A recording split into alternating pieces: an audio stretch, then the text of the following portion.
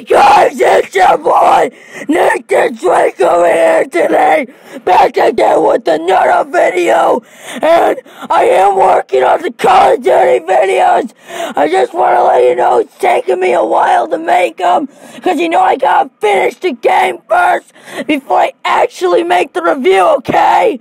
Okay, I'm just letting you know that, giving you the heads up, so if you don't see another Call of Duty review in a while, just letting you know I'm still playing the game. Don't worry, we're still gonna review Modern Warfare. Okay, guys, bye! Well, now that I got that out of the way, let's get started with the video.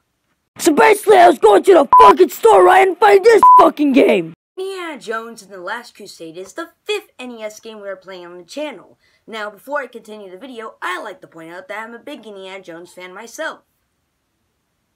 Probably too big.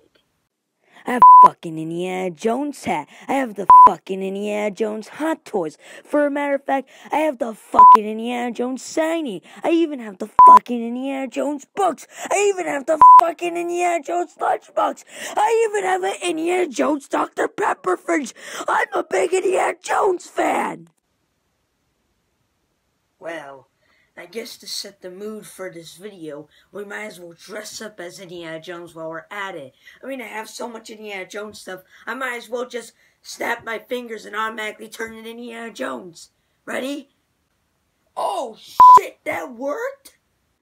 Alright, let's climb down Shit Creek. Basically, the game starts off with Indiana Jones arriving on a ship to find across the Coronado. You know, overall, we're at a pretty good start. It's following all the scenes in the movie, so I really can't criticize it that much.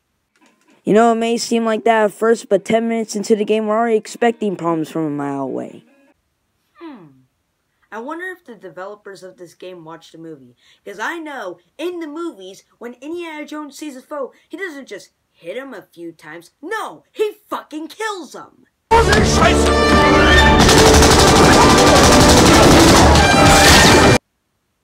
Now that I think about it, they probably should have toned the violence down.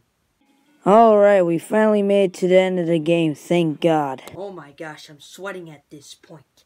It's the last level in the game. Who knows what's gonna happen right now? It could be just one death and the game's over.